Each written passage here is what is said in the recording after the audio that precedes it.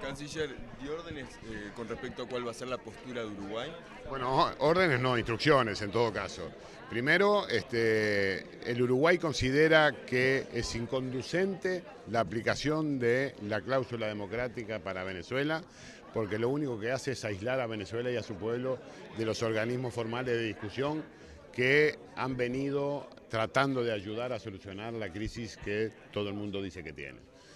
El Uruguay ha hecho todos los esfuerzos posibles con Venezuela. Como ustedes recordarán, pese a la oposición de otros países, Uruguay le traspasó la presidencia del Mercosur, impidió que la sancionaran inmediatamente al cambio de presidencia, le dio un plazo para que pudiera cumplir con sus compromisos comerciales en el marco del acuerdo del Mercosur.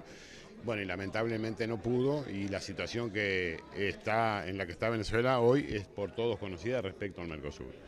Pero nos parece que la acción que está desarrollando la UNASUR con la gestión de los tres expresidentes, Rodríguez Zapatero, Leonel Fernández y Martín Torrijos, están basadas en el diálogo y en las bases que se establecieron para hacer que Venezuela pueda tener un desarrollo económico, social y político normal. Así que nos parece que la cláusula democrática no ayuda en absoluto a esos fines.